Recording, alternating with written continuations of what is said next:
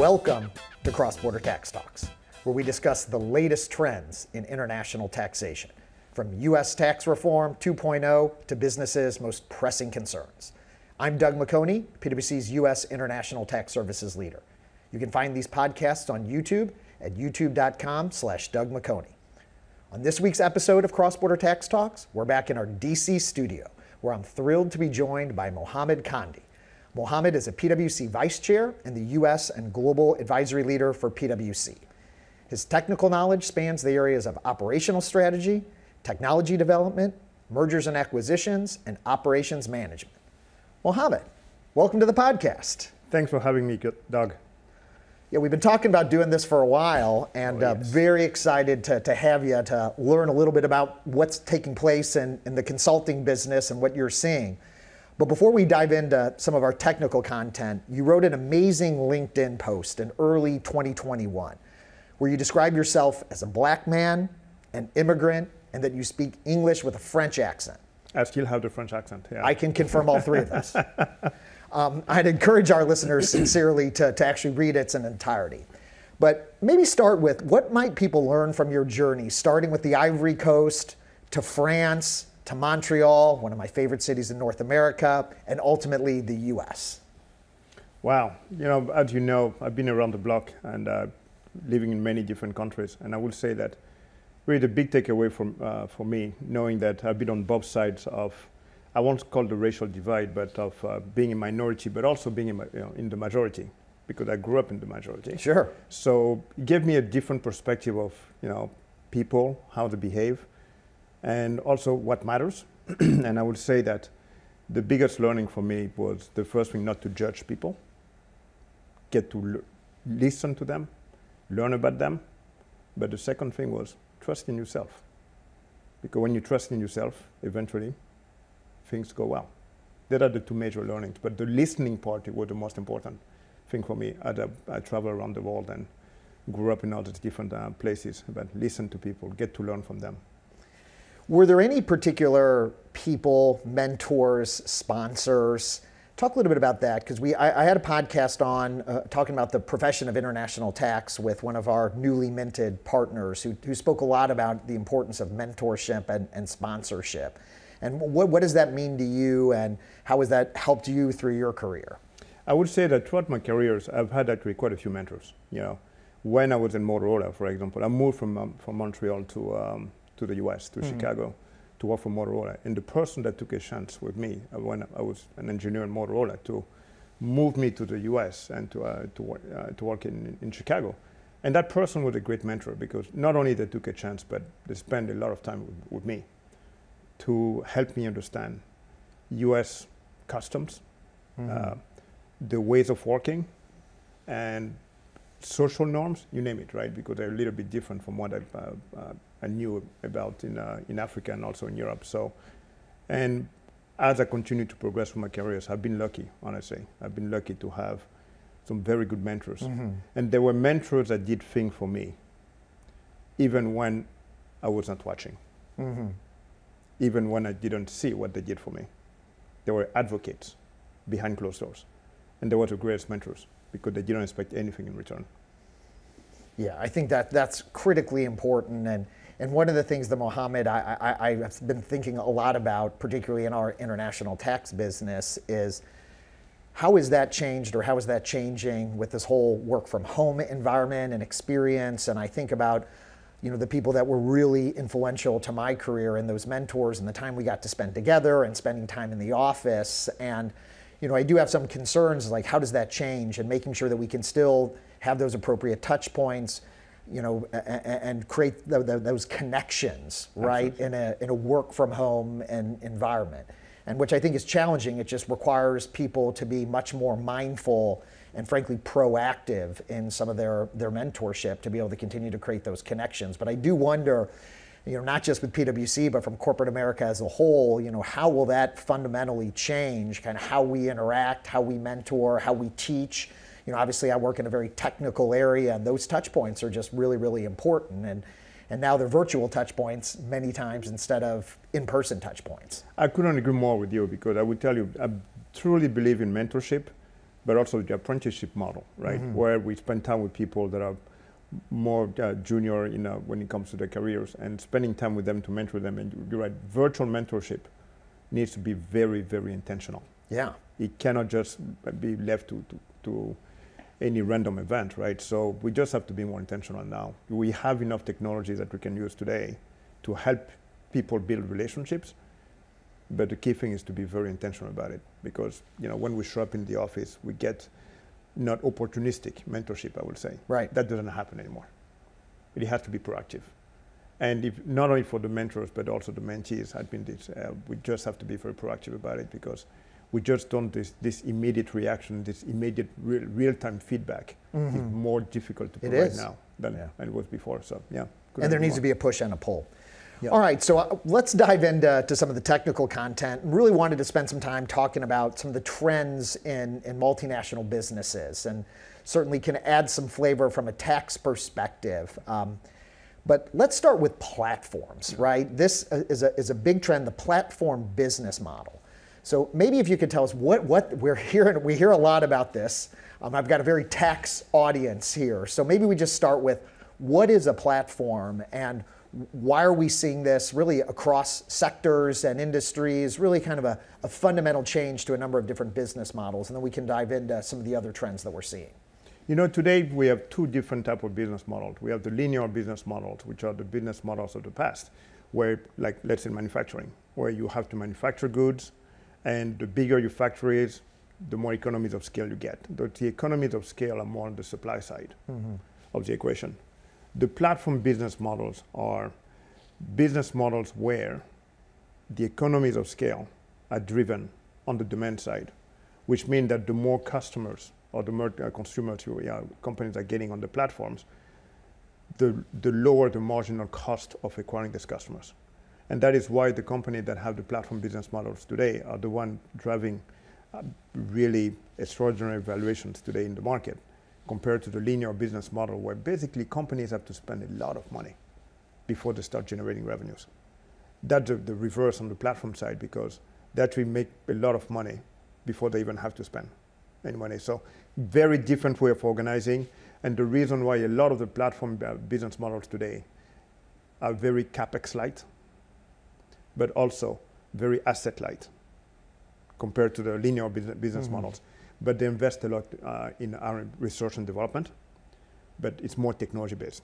So there's always technology behind the platform business model. And to your point around taxes, the amount of R&D that we see that is being spent by a lot of the platform companies, it's a lot, because they have to continue to innovate. And that innovation is more on the technology side, but not on the asset side. They tend to be asset light, that business models. So. Yeah, can you, because it's very obvious to me that we see that in the technology sector. I think of, for example, app stores, right, across a number of different companies, where very asset light, right, people put apps on the app store, customers can simply download those, and just doesn't require the massive factories. But it seems that there's also a trend to focus on this demand side, even for historic industrial type companies. And as you know, I'm a Midwest guy, so that's spent a lot of time in companies that actually make stuff and sell tangible goods. And so how do you take that concept that we've seen that's very prevalent again in like the technology industry, and we're seeing other more historic kind of brick and mortar companies transition to that? Tell us a little bit about how that works. So what we are saying is that the brick and mortar type companies today, the big manufacturing companies or producer of goods, are participants on the platforms, because they have to bring all the services and the goods on the platforms. The owners of the platform are the companies that not only maintain the technology or own the technology, but they have the ability to help other companies to come on the platform to transact on the platform. That's one of the critical things that you need in a platform business model, giving the ability for consumers, but also suppliers, to come on the platform and transact on the platform. So the payment systems are very, very important. That's one of the criteria when it comes to platforms. But the manufacturers or the producers of goods are participants on the platforms. So they can actually stand to make a lot more money also by participating on the platforms. But the revenue side is very different from the valuation side. The platform companies tend to get a much higher valuation than the other linear type companies, even though they all tend to actually generate a lot more money, a lot more profits by being participants on the platform. So again, very big difference between the revenue generation, but also the valuation that companies are commanding in the market today. Sure, and presumably those historic manufacturing companies, those CEOs are taking note of these extraordinary valuations and multiple of earnings and looking to try to adopt similar models. Absolutely. And the other trend that is happening is that some of the platform companies today are seeing that a lot of the companies that are producing and trading on the platforms stand actually to generate so much revenue that they want to participate themselves. So they are extending themselves, not only being a platform company, but we are actually now seeing many of the platform companies getting more and more into brick and mortar type businesses, because for them they see that there is value to be gained also by being a producer also of goods. And you see that with some of the recent moves in the industry today. Yeah, there are massive investments taking place, and we're going to dive into some of the specific areas of transformation. But you had made a point, you had already mentioned, you were the first person to mention tax on this podcast, which I'm pretty pleased with, I think, other than my introduction. But you're spot on. As companies are thinking about these major investments, the first thing to think about, which is I think obvious for many tax folks, is just the incentives that are available, whether it's in the U.S., across the globe, whether it's federal, state, and local. And as companies are making these investments, thinking about, well, what are those opportunities? What are those incentives that are available to try to minimize the after-tax cost of these investments? The other thing that we're seeing particularly a lot in the international tax business as a trend is, well, if these massive investments are taking place, where do you fund them? Yes. Right? Is it funded out of the U.S.? Is it funded outside the U.S.? Is there an IP strategy? And we had a podcast on ESG, which we'll talk a little bit about, where companies are making these massive investments, and where you fund those and how you fund those can have a very different tax result depending if you're funding those in a high tax jurisdiction. You certainly need to think about deductibility, but if there's really this massive opportunity for growth and future profits, to the extent that you can do that in a lower tax, lower cost environment, then you're going to simply help your after-tax returns. Yeah, and we actually, the point that you just made is real, because we see that. Going back to the platform topic, the amount of investment that's being made, the amount of innovation that is required when it comes to technology. And when you say technology, you talk about IP. Unfortunately, the conversation about IP and where the IP needs to reside is after the fact. And many companies could stand to benefit a lot if they were having that conversation with tax in the room about the IP strategy, where the IP needs to reside. And more companies are becoming clever and clever about this, because they have to also think about where the people that need to create or innovate on that IP need to be.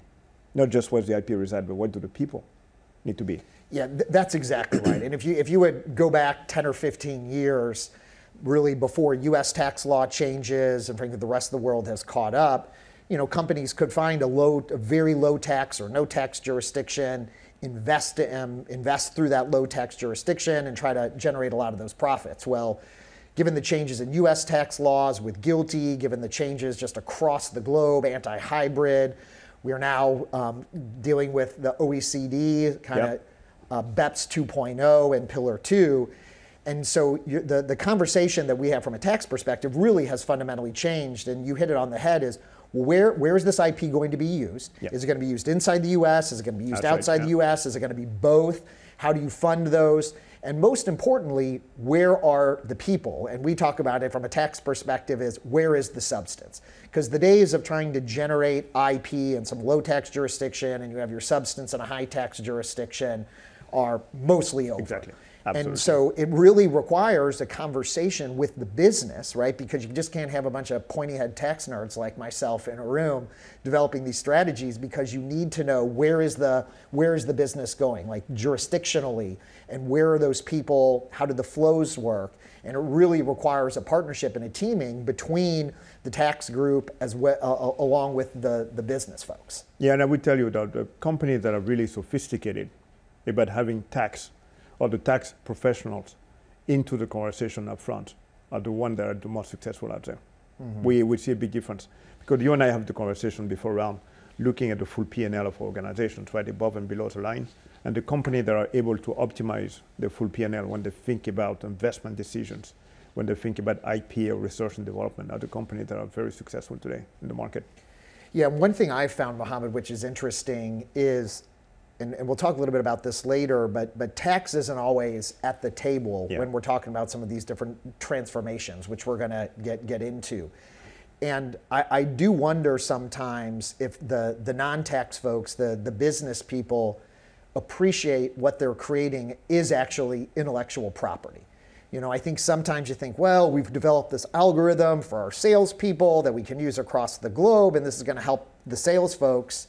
And this may be done just on the demand side, right, in the sales team. And it's just that is a valuable piece of intellectual property. Anytime you're investing in that, and so there needs to be a tax strategy surrounding that, you know, depending where it's going to be used, where the people that are supporting that. And the other thing that I find interesting is that if companies are developing a lot of data-intensive algorithms, for example, and using data, they're often looking for data scientists and hiring new people. Where you hire those people obviously has an after-tax consequence, whether they're in a high-tax jurisdiction, low-tax jurisdiction, the incentives, all the things that we were talking about, funding, you know, also apply to hiring people as well.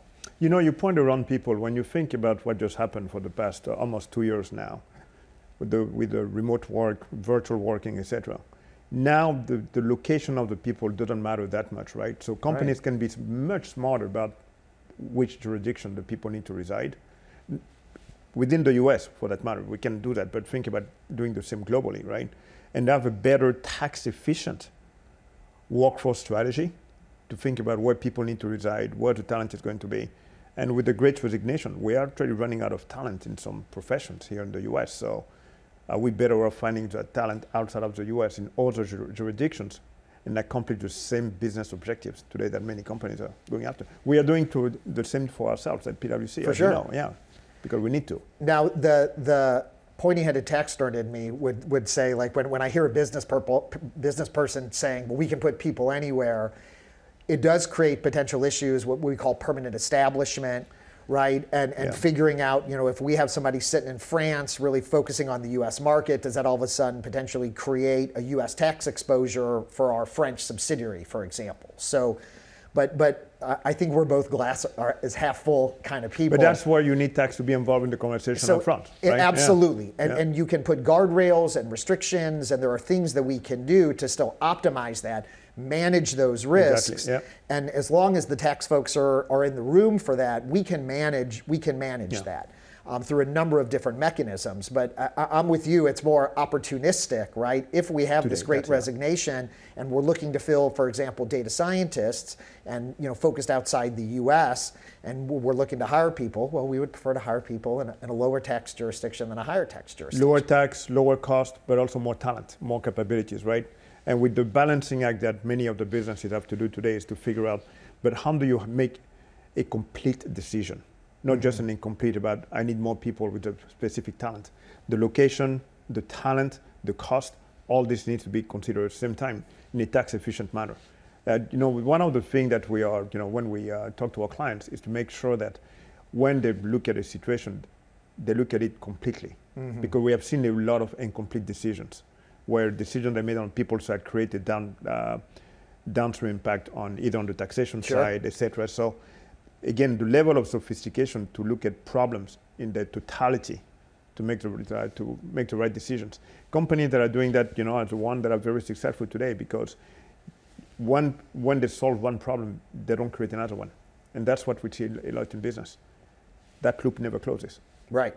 You know, you solve one problem, you get to another one, and then you keep always chasing situations rather than solving problems. Absolutely. And I can't stress enough how important it is to have tax on the table. We're the largest expense in corporate America, public or private. And as long as we have the appropriate stakeholders involved, right, that loop will continue. I couldn't agree more. Yeah. All right, so let's talk about transformation. I mean, there is a lot going on in the market, Mohamed, with respect to transformations, from, you know, ERP systems to so enterprise reporting, to ESG, which we've talked about. But I think the way you view transformation, we've talked about this before, is kind of in three broad categories: portfolio, workforce, and digital. Yes. So maybe start off with what is portfolio transformation? How do we view this? What are you seeing out in the market today with respect to how companies are changing their portfolios? So portfolio transformation is when companies basically decide which business they want to stay in and which one they want to exit, right? And the portfolio transformation is what's driving the amount of deals activity that we see today in the market. A lot of carve-outs, divestitures, and mergers, you name it, right? All this is driven by the need for portfolio transformation, right? Companies have to make a fundamental decision about what business do they choose to be in. And look at the amount of activity that we have out there in the market today, and also the amount of dry powder that exists. Because it's one thing to have assets to sell. We also need people with the liquidity to buy the assets, right? And today, what we're seeing in the market is that there's two things that are coming together. A lot of assets coming into the market, but a lot of dry powder also that can go after the assets. Hence, the level of deals activity that we're seeing today. So that's what portfolio optimization is today. And we are seeing a lot of companies thinking about, again, which business they want to be in and what part of the business they need to stay in, not only on the profitability side, but again, we always have to think about shareholders' return. So valuation is extremely important. Companies are making choices of not only business that are not profitable, but which businesses they need to be in that will drive the maximum valuation for them, for the stock price, etc. Yeah, and what's interesting to me is this is really across industries, right? We're seeing private equity and asset wealth management really looking at their portfolios, but also some of the largest multinationals, both US and foreign. You're right, we've seen a number of carve-outs, divestitures, a lot of spin-offs we see from a tax perspective, and because companies figure, well, they decide that they want to break up their portfolios, and obviously being able to do that in a tax-efficient manner is really important. One of the things that I think about with this portfolio transformation, tax is always at the table. It's always in. It's always at the table. Like companies understand, I think stakeholders understand how important the tax ramifications are for any type of acquisition, disposition, if you're trying to do a tax-free spin-off. And so, you know, from my experiences, when a CEO, CFO is making a decision with respect to their portfolio, tax is always at the table. Tax is always at the table for portfolio optimization. There is a level of sophistication when it comes to transactions where companies know that they need to do it in a tax-efficient way. Absolutely. I wish it was the same for the other type of transformation, though. But on the portfolio optimization side of portfolio transformation, absolutely. It's a given. It's just a given. Yeah, exactly. Yeah, nobody thinks about it twice. You wouldn't think about thinking about a disposition, acquisition, merger, whatever the case may be, without bringing the tax people in the room. People all think about how much cash, because they think about cash. And every time people think about cash, they have to think about tax. Right. Yeah, and as I reflect on my own personal career, Mohamed, I think about the meetings that I've had with the CEOs and the CFOs. A lot of that has been around deals, right? Because they know, like, we got to bring the tax folks in, got to think about what those consequences are. Yeah, absolutely. Yeah. So let's go to the second one, which is workforce transformation. What does that mean for us tax folk? Yeah, no, listen, the workforce transformation, I think we hit on it a little bit about all the changes that are happening and in the world today with the new ways of working. You have new ways of working, you have the virtual work, but also you have the great resignation. We are running out of people in certain professions today. You put all these three things together, it creates massive stress in many of the companies today.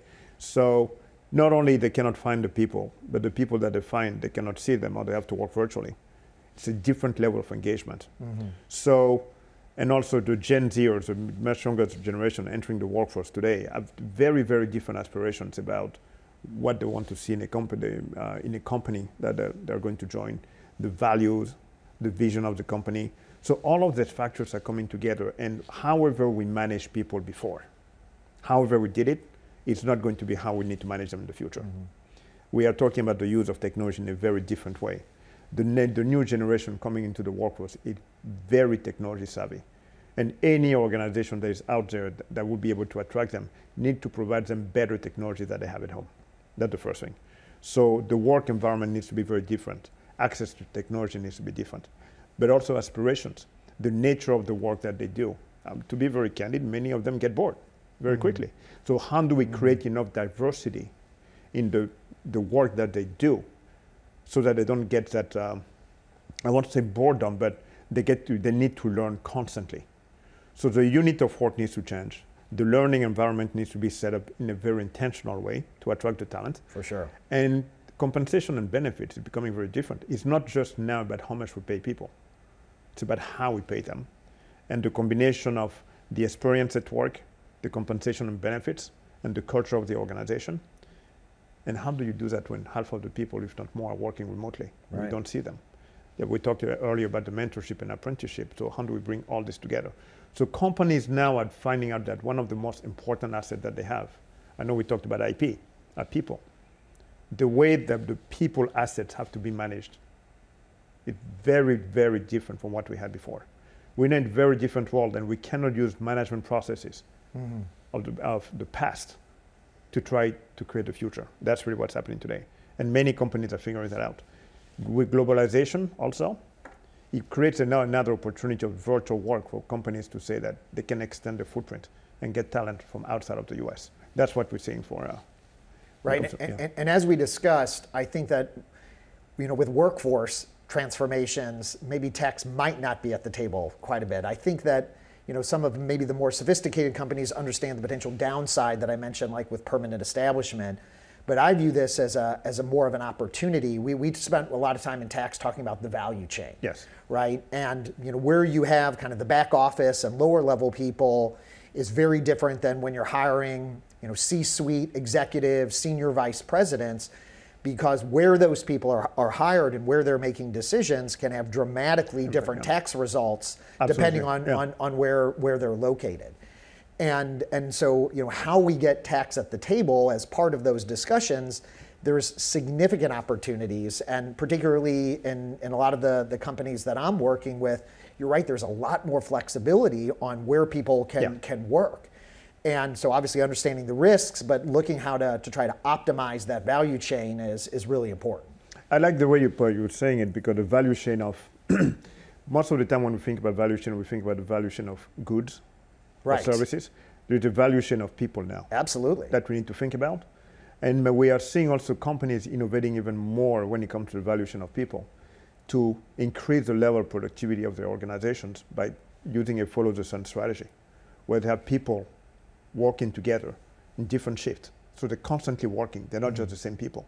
So you actually see innovation and acceleration of a lot of the investment that companies are making, because they can use people from multiple locations and have them work together using the follow the sun strategy, and they're constantly working. So you see innovation accelerating because people are able to work in different shifts in different countries. Absolutely. It is just amazing, yeah. All right, so let's move to the third leg of the stool, which is digital. And we're seeing massive investments from companies, particularly related to their financial accounting systems, in finance transformation. But talk a little bit about what's driving that. My understanding is, and I might be a little out of school here, is that a number of the big enterprise reporting companies are requiring companies to move onto the cloud. Yes. Right, from presumably systems that historically sat behind their own firewalls. Yes. And creating just a massive amount of work for companies. But talk a little bit about digital, because I appreciate that that's really just one piece of the overall puzzle. Yeah, that's one piece of it. So when we think about digital transformation, we have two types of transformation. There is a digital transformation of the back office, as you mentioned, ERP system, enterprise reporting, system that we have, enterprise resource planning, and you also, whether HR system, finance systems, and sometimes supply chain for supply chain management, which we call middle office. But that wave of digital transformation was a wave driven a lot also by not only the needs of the market, but company. It was all it was about cost efficiencies, for lack of better terms. Right? Companies needed to run the companies at a lower cost. In addition to that, a lot of the big ERP companies also evolved the portfolio of services or products that they sell, asking all of the customers today to evolve and migrate to the cloud. The cloud is actually, overall is more secure. It's cheaper to maintain, etc. Sure. Right? So that wave is driven by the need for companies to be cost efficient, but also for the technology providers to say, hey, it's time to move to the cloud. Okay. This got accelerated in the last 2 years because of COVID, right? Because companies need to start basically running their operations without having to show up at the office. Mm-hmm. You have to be able to make payroll without going to the office. Guess what? That payroll system needs to be accessible from anywhere. You don't have to go to the office to sign checks, right? Or to make payroll. So that acceleration, what we saw of the digital transformation of the back office, more of an efficiency play, what we saw in the last 2 years, it moved from large corporations, 4,500 that were driving all the different changes, to small and medium medium businesses. So it's now across the whole industry. It's no longer the prerogative of large companies to say, I have to go digital.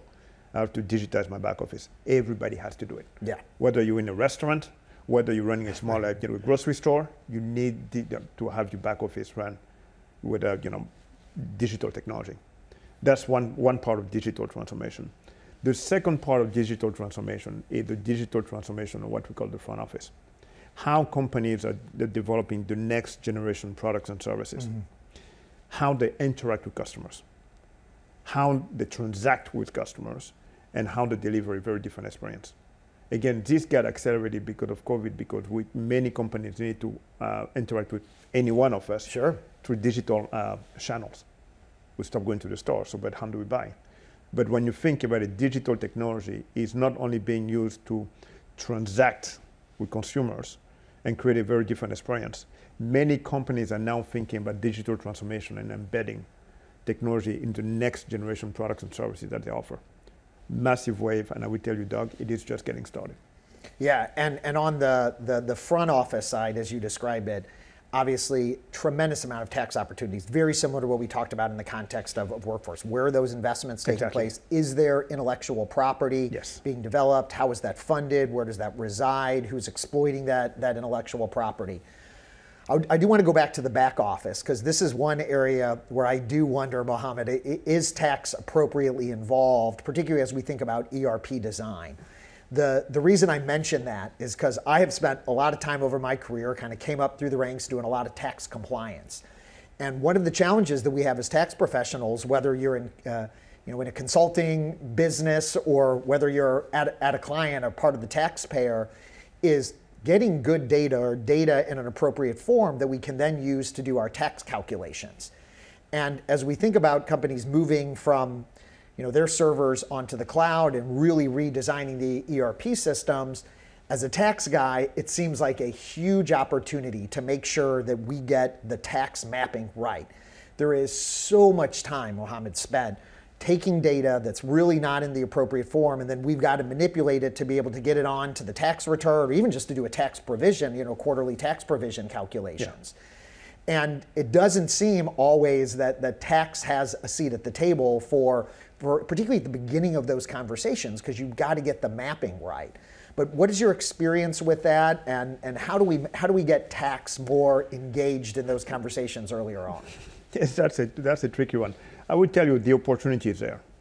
Unfortunately, to your point, we don't see tax engage at the front end of the major digital transformation of the back office, as you just mentioned.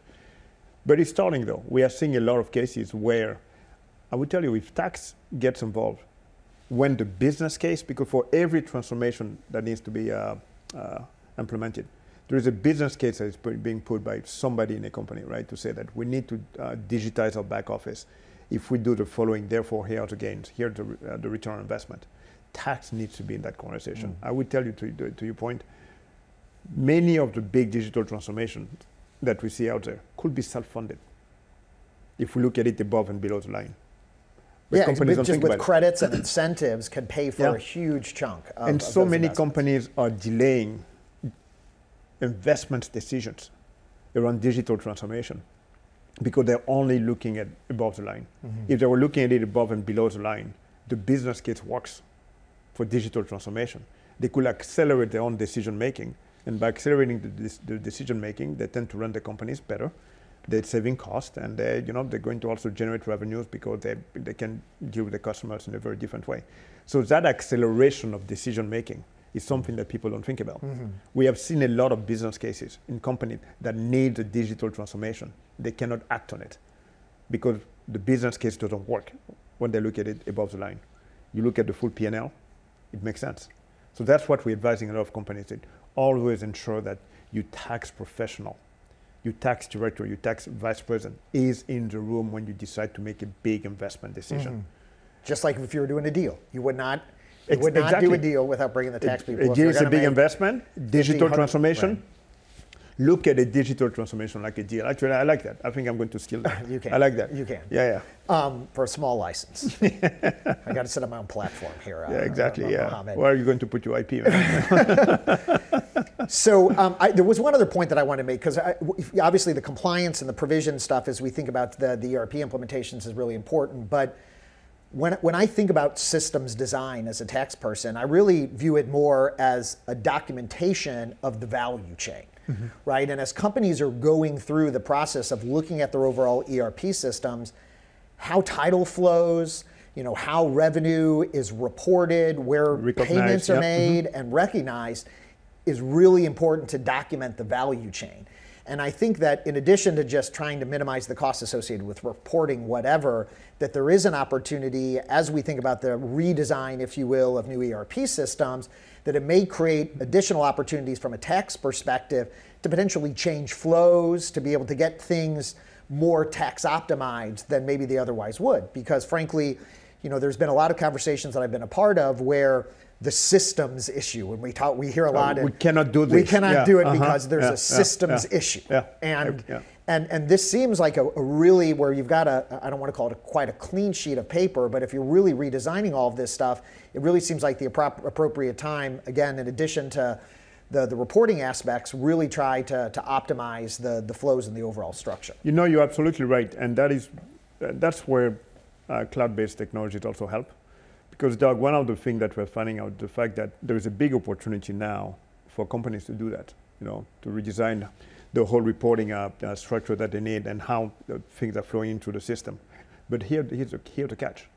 They will have to do it more often than they used to. It cannot be static anymore. Because so many, for example, supply chains today are being impacted by many reasons. Either because they don't have the raw materials that they need, by climate change. You see all the issues that we are around supply chain management today around the world. A lot of supply chains are being impacted because you cannot move things between Asia and the US, for example. Right.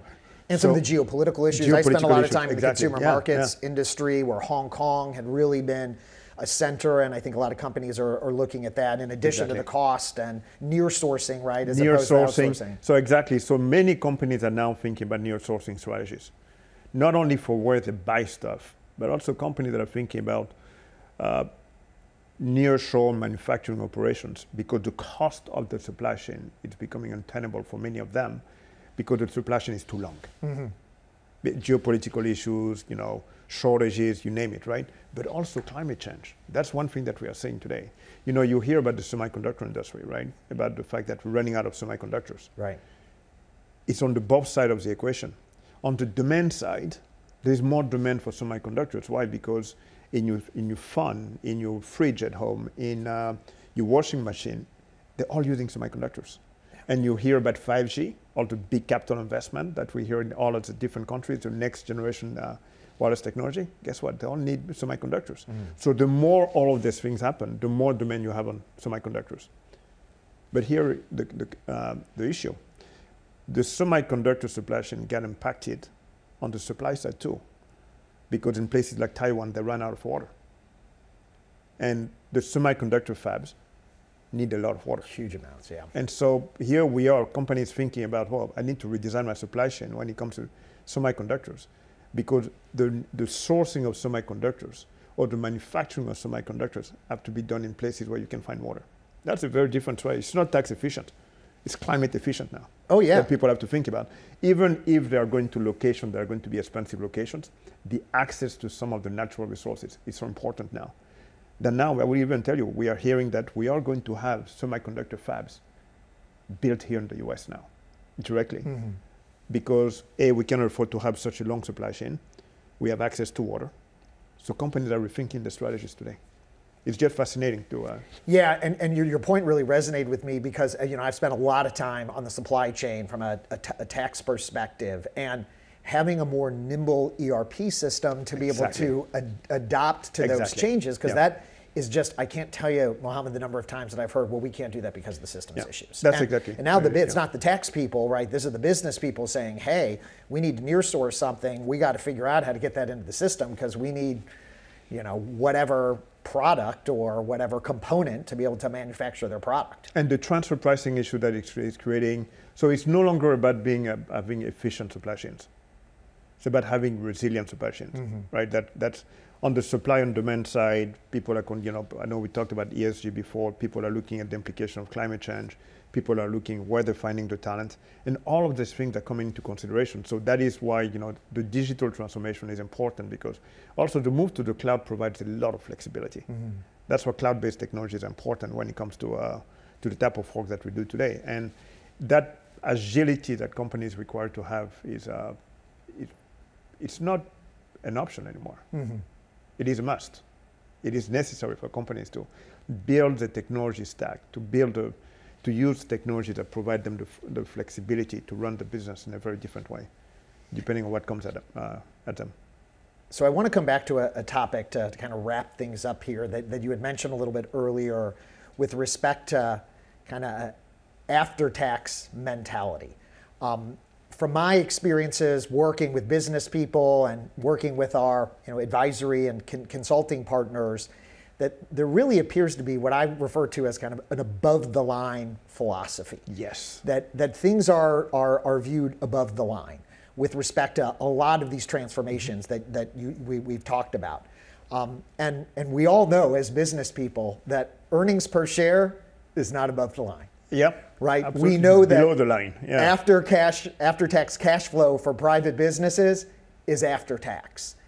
And so how do we create a culture in business where, and I think that we would say this both as an advisor as well as my clients and taxpayers, tax wants a seat at the table. How do we create, and within the C-suite and within industry, a focus more on EPS as we think about transformations or after-tax cash flow? How do we move to that, getting below the line from above the line? We need to get tax involved at the front end of the decision making, and I think it needs to be a push and a pull. You did a lot for me by telling me about below the line, by making me more aware of the tax implication of many of the decisions that we advise our clients to take, for example. And I think that education, the tax professionals that in many of the corporations could benefit from educating the other stakeholders about the earning, to think more about above and below the line. But that's a push for me when it comes to educating the other executives. The pull, honestly, any CFO or COO or CIO making a decision, a big investment decision, one of the first calls they should be making should be to, the tax leader of that organization to say, if I make the following decision, what are the earnings per share implications? What are the tax implications? Tax efficient decision making will ease a lot of the stress that we see in many organizations for them to make the decisions in a timely manner. Because the ones that don't make the decisions are the ones staying behind too. Well, we started the conversation with talking about pushing and pulling between mentors and mentees. And I think this is a perfect place to wrap it up, where it's important for the business to push and pull with the tax folks to make sure that not just within deals, but throughout these various transformations, that the tax has a seat at the table. Absolutely. So Mohamed, great discussion. Thank you very much for joining. Thank you for having me today. So thanks for tuning in to this week's episode of Cross Border Tax Talks. Thanks again to Mohamed Kande, a PwC Vice Chair and our Global Advisory Leader for PwC. I'm Doug McHoney, PwC's International Tax Services Leader in the US. Stay tuned in 2 weeks for another exciting edition of the Cross Border Tax Talks podcast.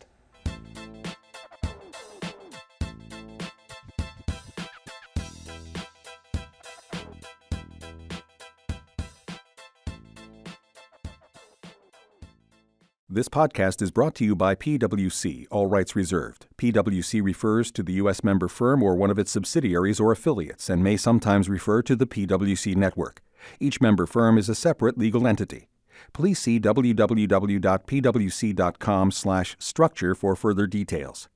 This podcast is for general information purposes only and should not be used as a substitute for consultation with professional advisors.